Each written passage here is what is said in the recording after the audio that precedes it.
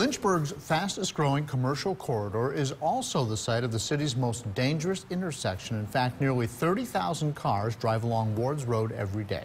And that's where we find WSLS 10's Rob Manchies continuing our coverage on the most dangerous intersections in our region. So Rob, what has the city done to accommodate all that traffic?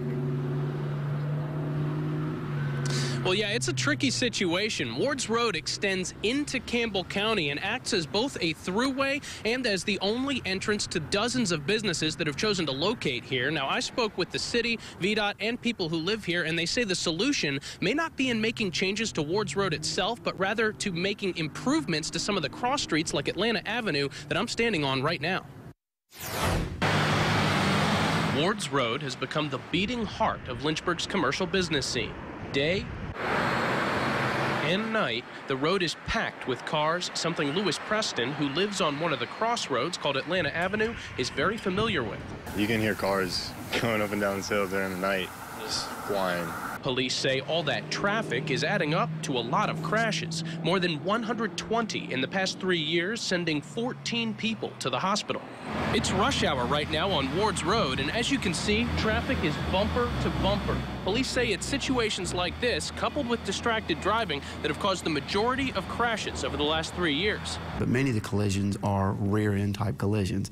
Very low speed, very low mechanism of injury for the occupants, but it's still a crash. We still have to respond. Lieutenant Anthony Martin says at this point, there's very little that police can do to stop it. We've tried speed reduction type projects out there. The issue with that is it's really not a speeding issue that's causing the crashes. Meanwhile, that backed up traffic is causing drivers to cut through Preston's neighborhood. People get cut off and almost hit, and I have seen people down here that have been hit before. VDOT has just completed a study of the 29 corridor in Campbell County and determined, at least for now, the road shouldn't be altered.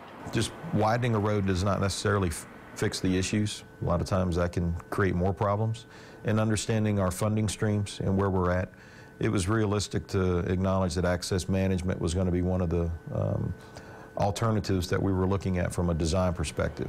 Access management means looking at the side roads like Atlanta Avenue. The city of Lynchburg worked with VDOT to spend more than $24,000 on another study there. The result? A proposed roundabout in front of the shopping center. We do anticipate the change in traffic pattern with the mini roundabout should slow traffic down because you need to yield when you're coming up to the mini roundabout. That roundabout would cost around $200,000, and city transportation engineer Maggie Cosman says the plan is to begin construction this summer. Other plans include widening another crossroad, Ward's Ferry. Martin says he has hopes that those changes will reduce the amount of calls his officers respond to, but in the meantime, he has a message to drivers. Drivers must pay attention, even more so in heavy traffic, because cars are extremely close together during that.